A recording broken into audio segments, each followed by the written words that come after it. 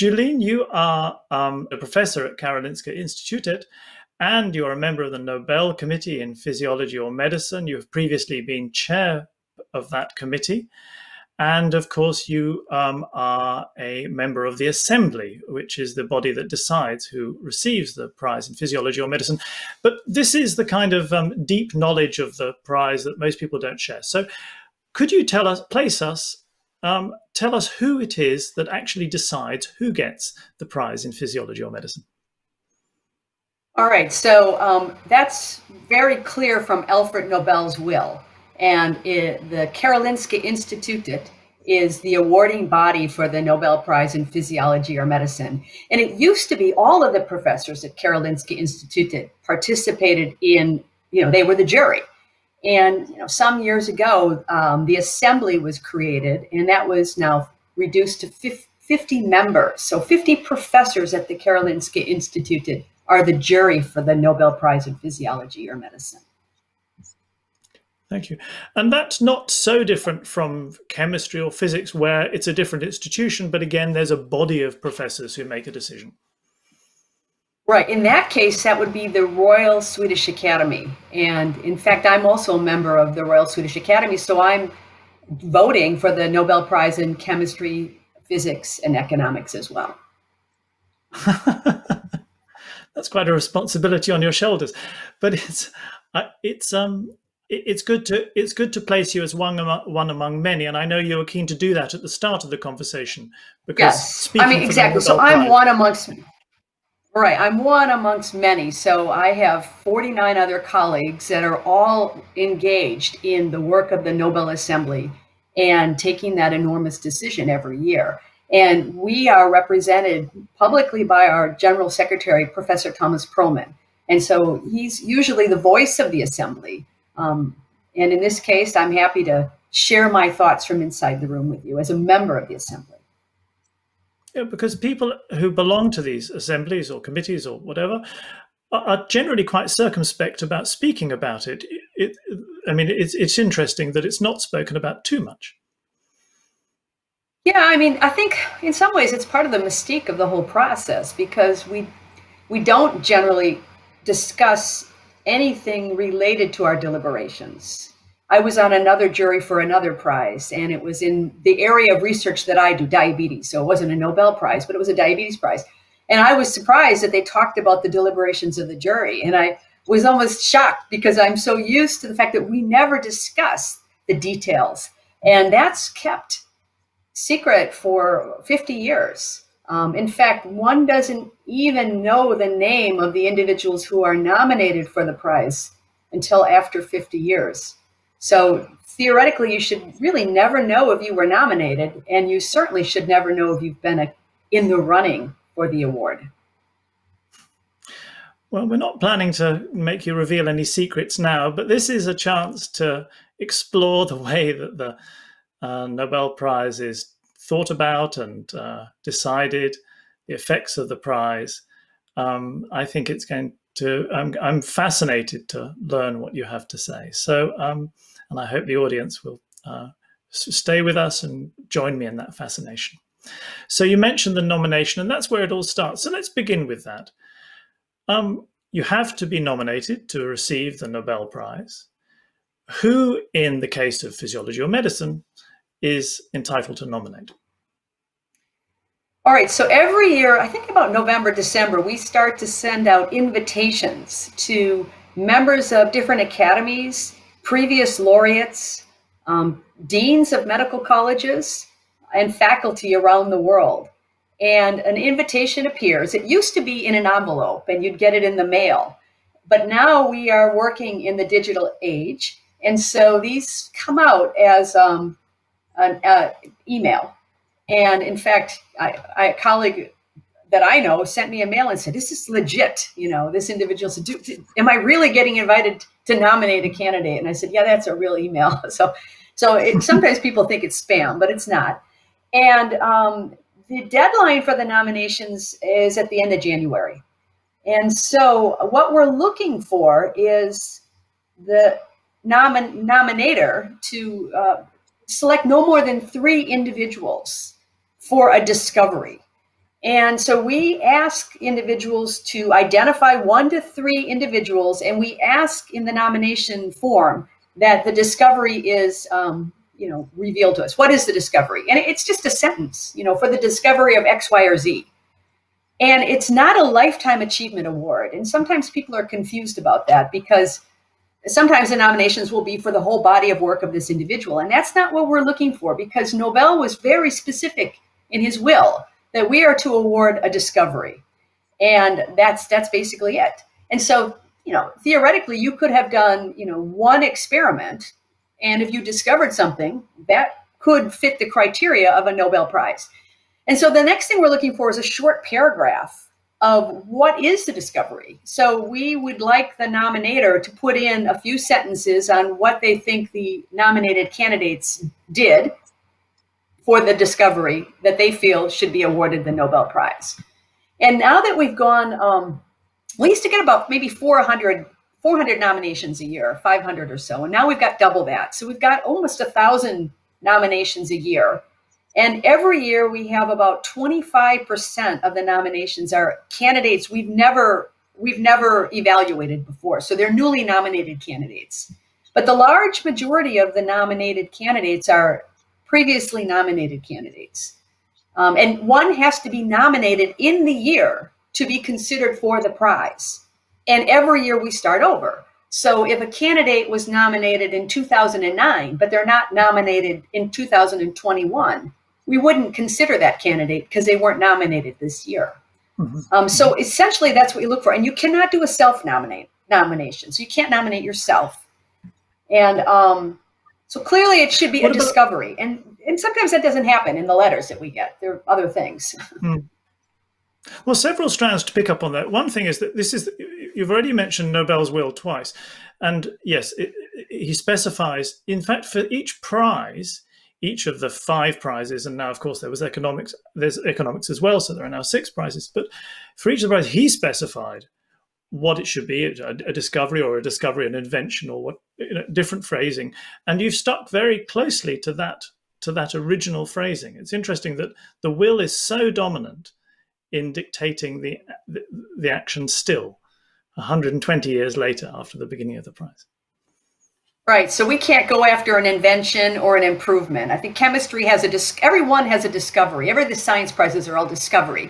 And chemistry has an improvement and physics has an invention. And we are only discovery. So I would say that limits us more than the other prizes. We're very limited. And what we're looking, we can get to this as well, but what we're really looking for has to be a discovery. And it should either be a new paradigm or paradigm shifting. Yeah, we definitely will get to that. Thank you. But then on this 25% of nominations being new nominations. So I was going to ask, do you think it makes a big difference who you ask to make the nominations? Because is it the case that discoveries that are of the magnitude that people are going to suggest them are so well known that if you just ask a big group of scientists in relevant fields, you're going to get all the relevant people? Or by going to different groups of people, do you actually end up finding new discoveries that you didn't know about otherwise? It's a hard question to answer because you have to do I'm a scientist, so you have to do the experiment. But I guess the only thing I can say is that now that we do this electronic nomination, we also let the invited individuals who are making the nominations provide 3 separate nominations, right? So before you'd get 1 piece of paper and you'd fill it in and send it back. Now you actually can nominate up to 9 different individuals for 3 different prizes, okay? And that's why we've gotten, I think, so many more nominations. But we still have about 25% newly nominated candidates. So I'm not so sure that we're getting many, higher percentage of newly nominated candidates, even now that we've expanded the amount of individuals that we're accepting for nominations. If that makes any sense. No, it makes a lot of sense. I understand that it's complicated without doing, a kind of controlled experiment. But you can probably guess that behind that, my question is this idea of the diversity of the people who are being nominated, the diversity of science, certainly, and whether fields that are perhaps not expected are suddenly cropping up. And then, of course, gender diversity, and then, of course, global diversity. And whether this shift to electronic and the idea of moving from you can nominate 3 people to you can nominate 3 groups of 3 is all part of this trying to collect a wider group of people to put into the pot. There's part of that. But, the other thing I would say is that there are many letters sent out and, invitations to nominate, but there's still, I can't tell you the percentage, but surprisingly, a lot of people have the opportunity to nominate and they don't take it. And so that's even more surprising to me, that a lot of people are very hesitant to nominate. And I don't really understand why that is. So I think we have a really big coverage and there's a lot of people invited, but not everyone who's invited takes the opportunity to nominate a candidate or more. Isn't that interesting? Have you ever asked anybody? We sent you a letter. Why didn't you give me a... Yeah. I always thought maybe people had a hard time settling in on one constellation. I mean, it's not a lot of hard work. I mentioned you have to have 3 names or no more, and a sentence that just says for the discovery of, and then a short paragraph. So I'm not really sure why people hesitate to nominate candidates. Maybe they think it's spam, like as you said.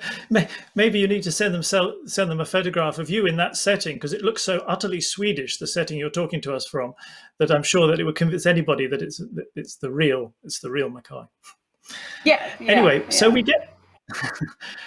get to the end of January, and that's the close of nominations. And then you have this big pool. One question that I've always longed to ask, I know that you on the Assembly have the power to nominate yourselves. You can not nominate yourselves, you can nominate other people. So right. if there was a candidate you thought desperately ought to be there, but nobody had nominated them, would you then put them in the pot yourself? Would you say, well, they ought to have been in there in the first place?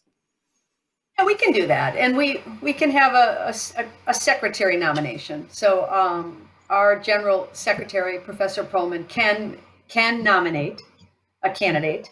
I don't know that we do it after the fact, but we might do it in advance. I mean, yeah, of course. We as members of the Assembly should be nominating candidates as well. And we pay a lot of attention to conflict of interest. So we really, if you have a conflict with a candidate, you're not involved in voting for someone that you have a professional relationship or any kind of relationship with. But you, as a member of the Assembly, you can nominate candidates as well. So now this process starts of looking through the nominations and beginning to whittle them down. Describe that process that lasts between the end of January and the day in October when the announcement is made. Right. So you mentioned that I was chair of the committee, and the committee is a small working body of the Assembly. The Assembly is 50 members. The committee is a group of 5. And every year we can bring in 10 more members, ad hoc members, to the committee. And generally they come for the Assembly, and they work with the committee to sort through all these hundreds of nominations. And so I chaired that committee between, 13, 14, 15, those years, 2013, 14, 15. And so that work of sorting is essentially driven by the chair of the committee. And that is a lot of work. It's a lot of work.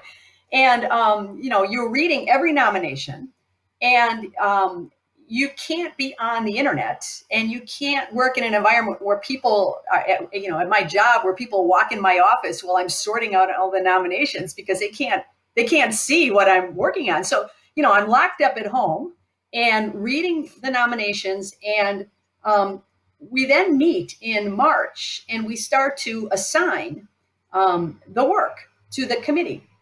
And every candidate is looked at. Every nominated candidate is looked at very thoroughly. And newly nominated candidates, we will do something called a protocol note, because, we've never seen this individual before. So we'll go and look to see whether or not they've actually, been involved in the work they're nominated for. Have they, is there a discovery? And do we want to take this nomination forward? Do we actually want to dig deeper into this nomination? Or is this something that we feel might not rise to the distinction of a Nobel Prize? We start to sort. And then we've had candidates that we've seen before. And so we already have some kind of an opinion about the work that they've been involved in. And, you know, you already know that it takes many, many years before people are awarded a Nobel Prize. They have to be nominated that year. But it might be that people have been nominated several years. And so we might be working on trying to understand the height of the discovery that they've been nominated for. And so we've got a couple different, you know, kind of different plates in the, you know, balls in the air, you could say, as we're moving through the process. And that's what starts in March. And what we'll do is we'll start to commission different reports on the candidates that we are interested in, you know, penetrating whether their work rises to the distinction of a Nobel Prize. And from March until, you know, September, pretty much, commissioning reports either internally or externally. And we'll even ask people out in the world to give some input into the candidates that are nominated and the discovery. But ultimately, we take the decision. It's not external experts who take the decision. We take the decision based on the reports that we receive. Mm. Yes, it must be awfully complicated because you must have particular problems that you need to solve. For instance, a piece of work that is where the discovery is clear, but the discoverers are a little opaque, or there are too many candidates or competing stories, and sorting through that while remaining secret must be difficult, because often you want to talk to people, presumably who are close to the candidates, to find out what went on, for instance. But it must be, how do you maintain that secrecy?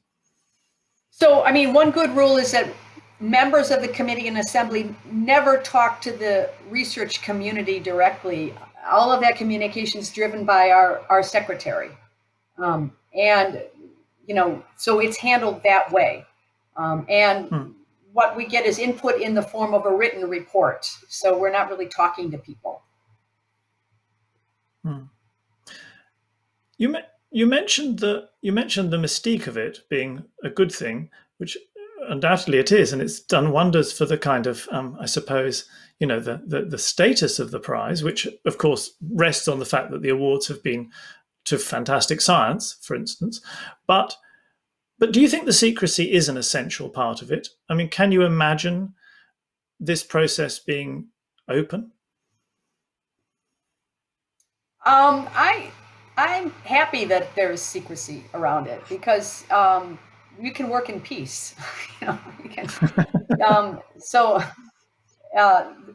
there's already enough just to read, and then to have to deal with sort of an external relationship with other people around it, I think that would be complicated. So I'm quite happy that we can discuss things amongst ourselves, the members of the assembly and the members of the committee, and we can really deeply share what we feel about the work, and we can do that in a really honest way with each other, which I like that. And so, you know, we have a room that's really interesting. It's on the campus of the Karolinska Institute, and the room has got a very large table in the center of it, and around that large table are about, you know, 20 chairs or so, and the room holds 50 individuals. So we all sit together in one big room around this circular table, and we really lean in and can really discuss the science. And we'll have something about 15 meetings a year. We have a lot of meetings, and there'll be day-long meetings where we'll discuss this at in great detail. And so the fact that we can have these kinds of scholarly discussions amongst ourselves, I think, is a good thing. Those meetings must be absolutely fabulous to be part of. And I remember Alf Lindbergh, the former secretary of the Prize in Physiology or Medicine, saying that it was, for him, the greatest education in physiology, in any of the teaching he'd ever had, to be part of those meetings and to listen to this body of people discuss science. Well, that's for sure. I mean, I'm a physiologist, but I specialize in diabetes. And, you know, you can just look back on the prizes that were awarded while I was chair. they were areas of science that I'm not working in every single day. So you've got to get down and you've got to do a lot of homework. You've got to do a lot of reading. But it's really fascinating.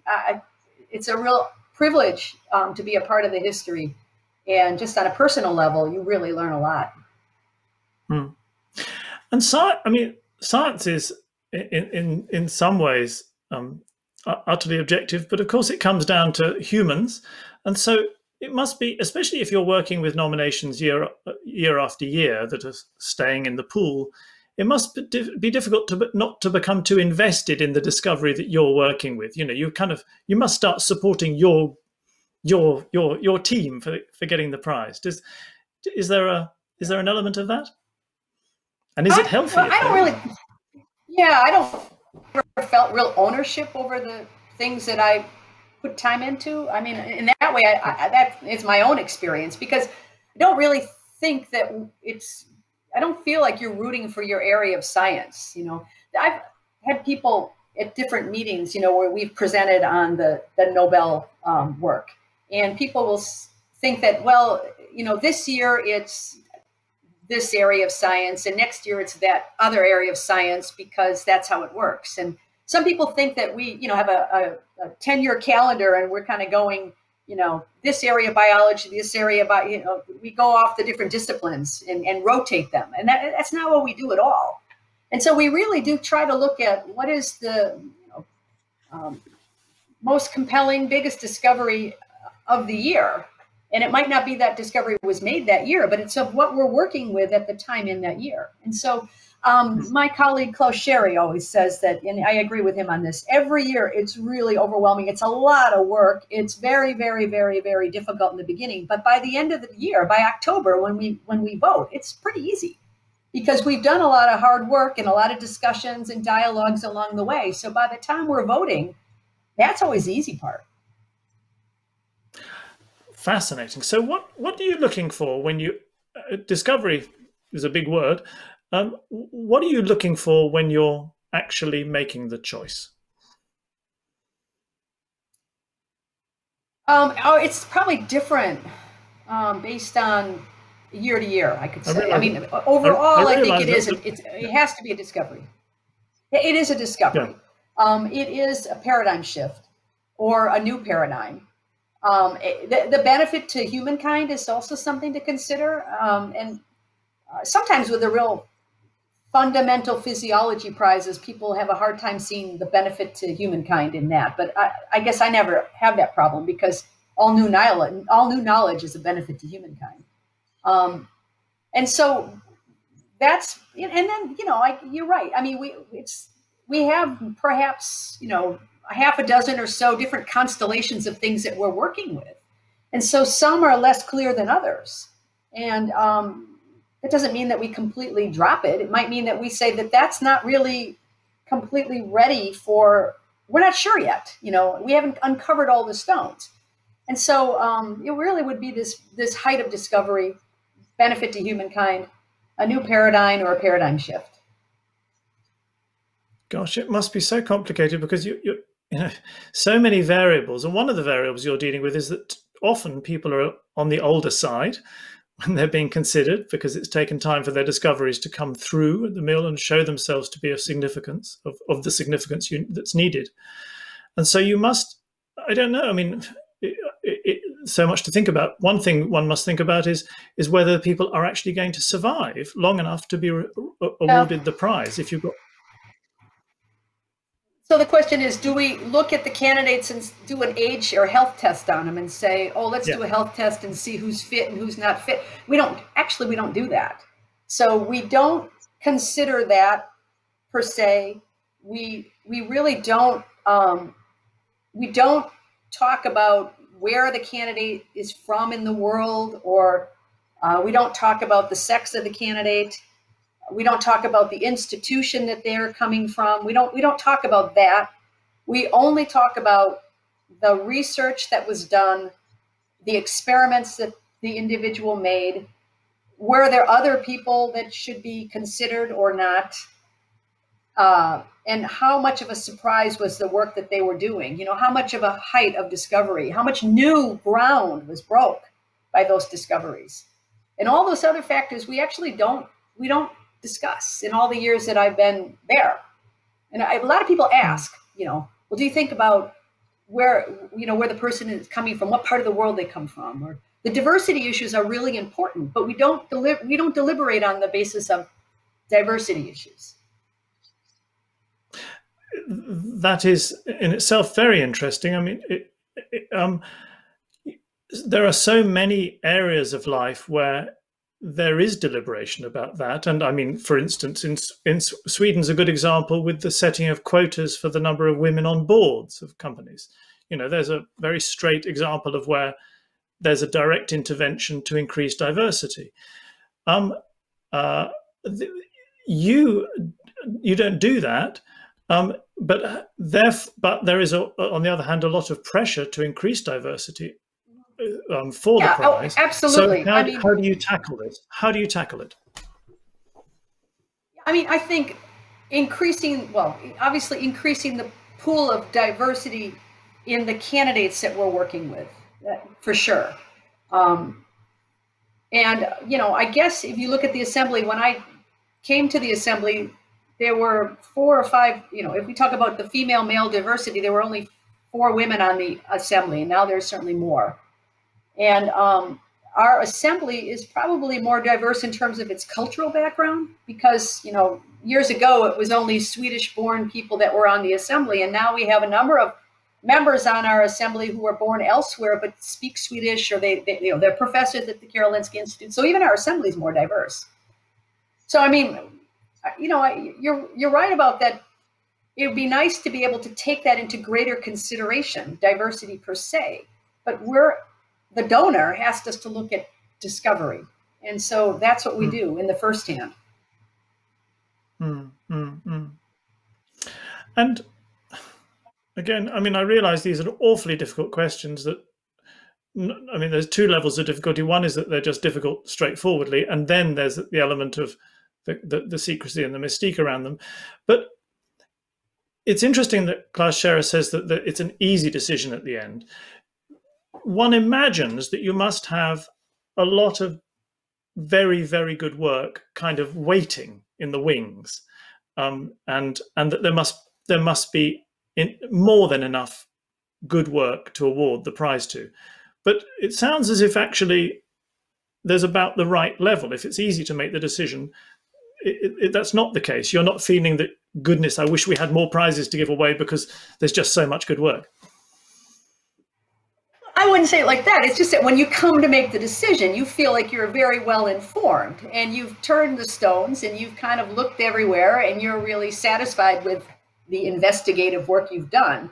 And so you can rest easy that you've really looked to see whether or not you've made the right constellation, for example, or the right prize. So in that respect, I think that just says that, we feel like we've put a lot of effort into making the right decision. And then when we've done, we are confident that we've done it. Okay, let's turn to the rule of 3. So you can give 3 people the prize. Do you see any need at any point to change that, or are you very comfortable with that number? Right now, I feel comfortable with that number. I know that comes up a lot. There's many other, thoughts about whether it should be 3 or more or less, but I feel like it hasn't posed great challenges yet. I guess one doesn't really have a crystal ball to see how it's going to look in the future. The other is that I think we can still identify individuals who are, making the discoveries. And even though people work in teams, we can still come down to where we can kind of see who is the definitive, the deletion test. If we took that person out of the equation, if that person wasn't there, we can still do that and say, well, this wouldn't have happened if this person wouldn't have made this discovery. And I think that, down in the future, obviously this will be a question that will be discussed, but right now I think that the rule of 3 still works. And just, using your expertise from the Royal Swedish Academy of Sciences and the other prizes, more where I suppose, especially in physics, this is discussed a little bit more than in medicine yet. Do you think that a time might come when a team does get awarded the prize rather than an individual, as is the case, for instance, with the Peace Prize? I mean, you mean a team with many, many more than three, right? And I'd come back to this. We have discussed this, and we're landing on that. We still are of the opinion that we can identify an individual who has, through this deletion test, who has made the discovery. And, the future, I don't know yet. I don't have the crystal ball, but right now we're still comfortable with that we can identify individuals. That's good answer. So we come to the day in October when you pick up the telephone and, well, first of all, there's a vote on the very day of the award. So the final vote you take just that same morning that you make the announcement, which is cutting things super fine. People don't realize we actually don't vote until that first Monday in October. And that's, we have a meeting in the morning with the entire assembly, and we vote, and then we are, under a silence embargo, because then Professor Perlman, our general secretary, will contact the laureates, and the intention is that they should be reached by telephone. And it's not easy to get their telephone numbers. It's not so easy because we don't, they didn't nominate themselves. Somebody else nominated them. And, there's no place on that nomination form for the telephone number of the candidate.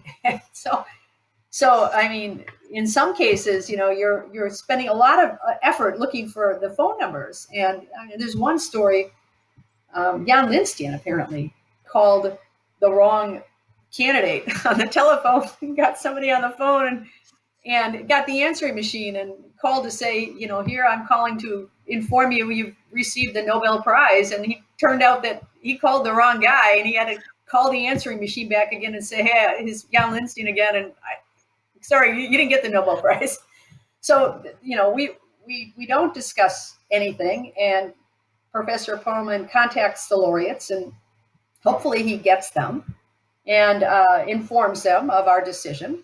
And then around 11:30 or so, we have a press release, and that's where we first tell the world our decision of the laureates.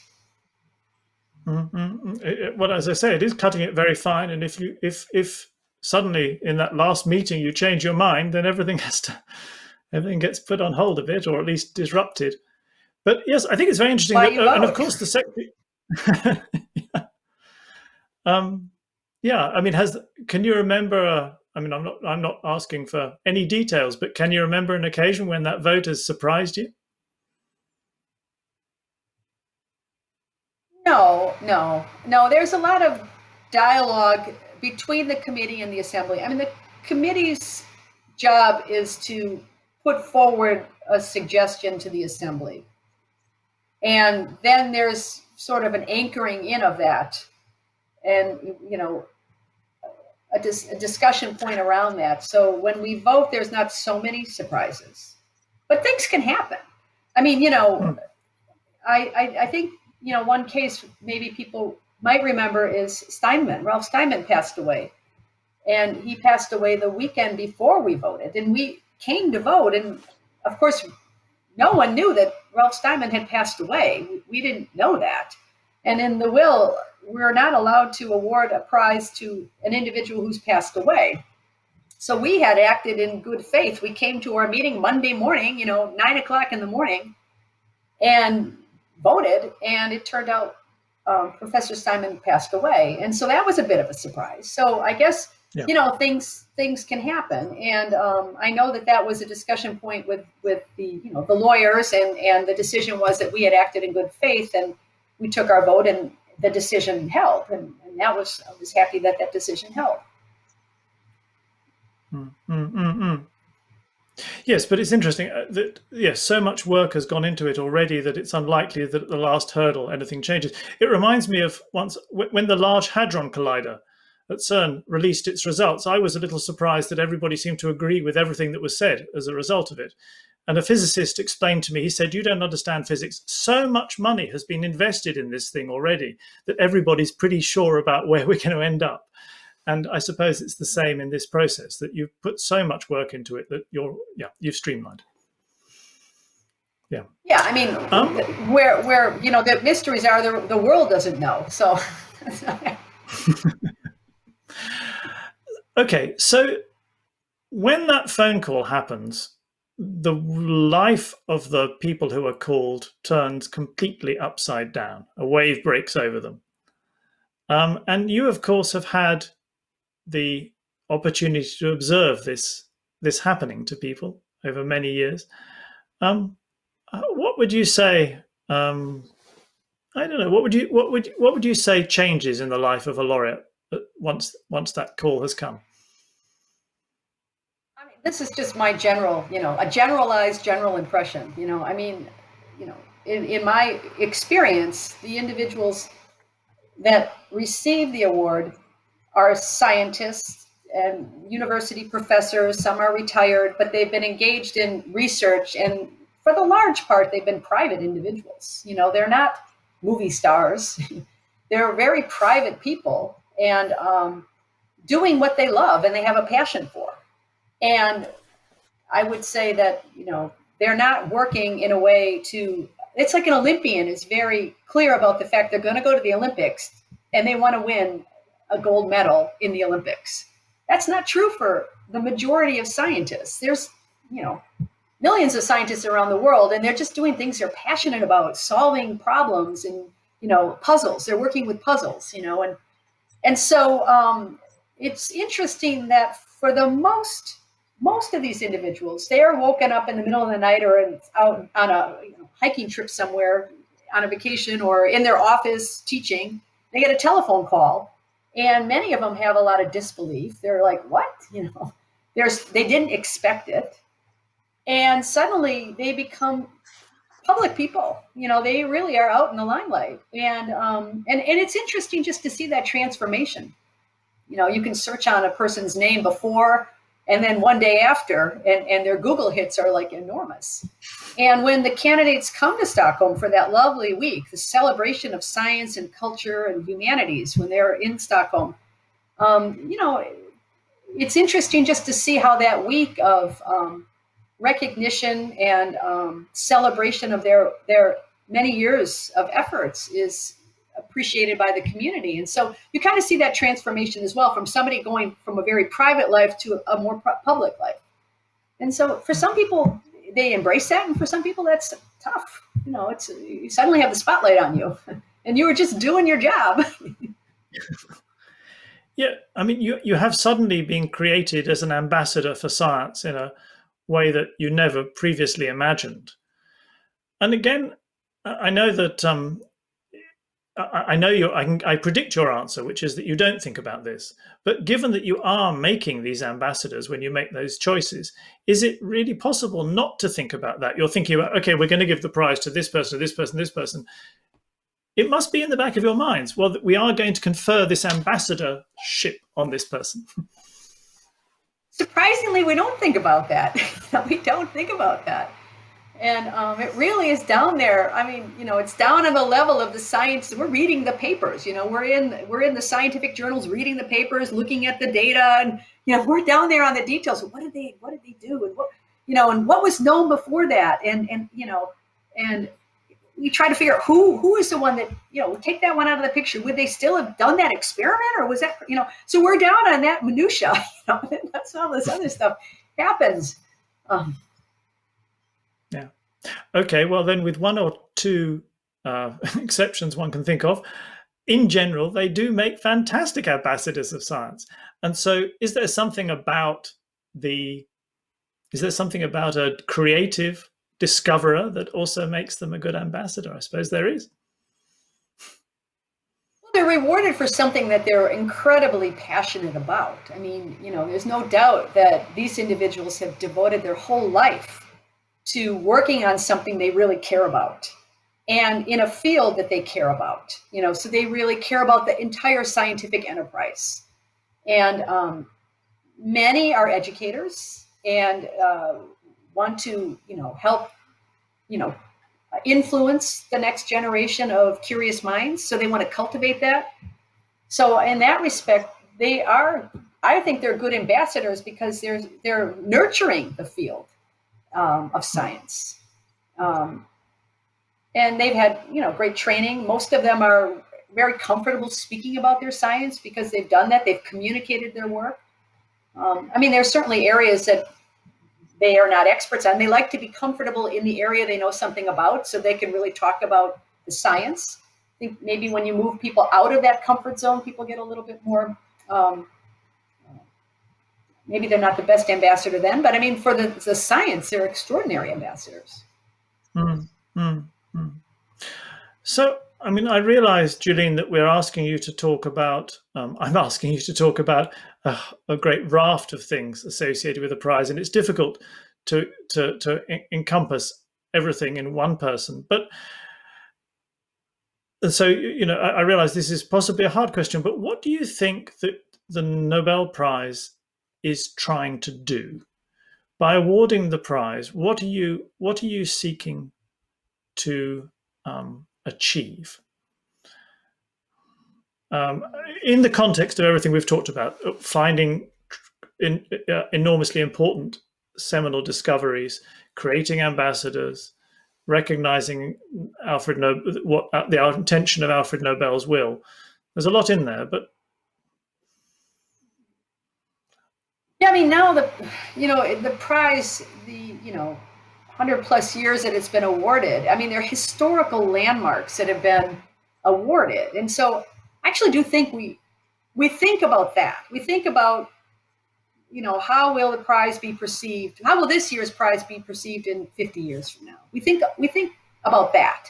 So the height of the discoveries are important. Kind of the marking of these historical discoveries and advances, and wanting to make sure that we get that, and we kind of get that on the board. So I think that is part of the responsibility, that the Assembly has to make sure we don't miss something.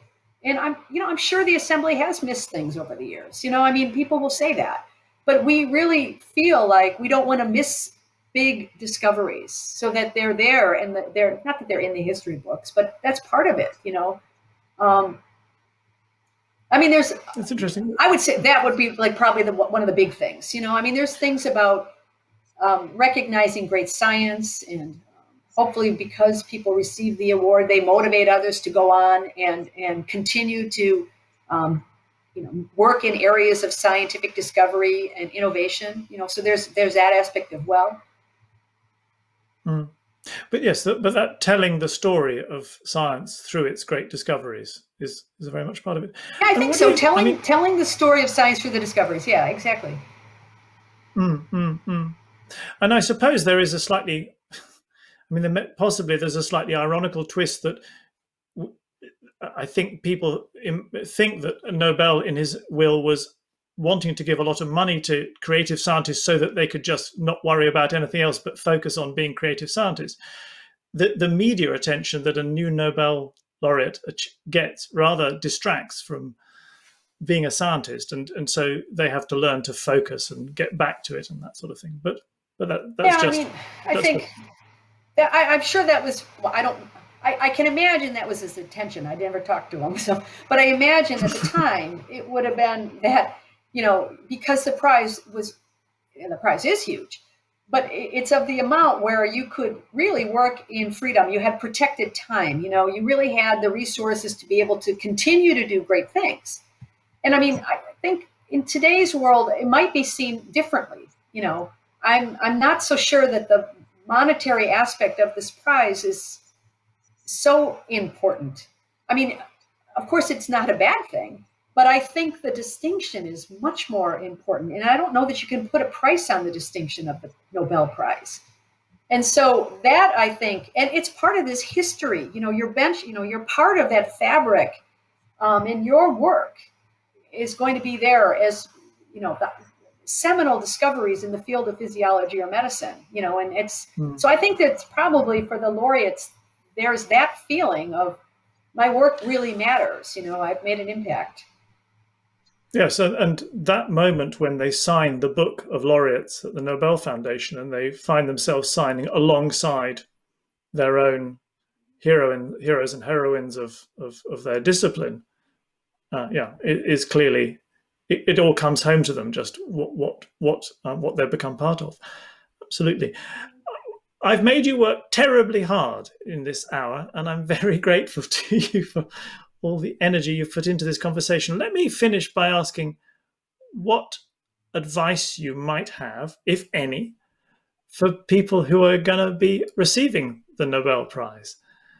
Well, you've seen it happen to a lot of people. Receiving, or the people who are in science, because I can actually do that better. So if you are someone working in physiology or medicine, or probably chemistry and physics, I would say, at least for medicine or physiology, you have to make a discovery. Simply you must make a discovery and break new ground or a new paradigm. And you should be prepared to fight dogma, because often when you're pushing the boundaries, you might be alone out there. And, you're the person that's out there really saying, oh, I have a different way of thinking about this. And, you prove that with experiments. And I would say that there's no requirement to publish in a high impact journal, It really needs to be solid work, and it should be published, and it should be a discovery. So it's not where you publish the work, it's what you're actually doing.